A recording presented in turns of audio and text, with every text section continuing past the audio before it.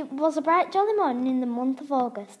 A family of mice were sat on the soft floor of the enchanted woodland. In particular, a mouse named Stanley, who was as blue as a fresh ocean. The field in the enchanted wood was as green as a leaf.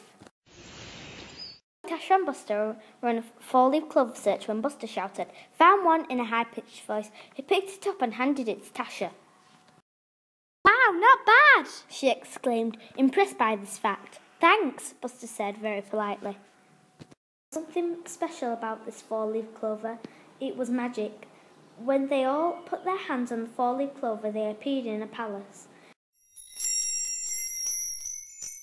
The palace ballroom was as gold as the sun.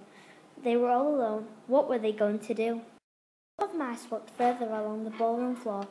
When they came to a stop, there sat a little girl named Christina. "Hi, are you lost?" she said.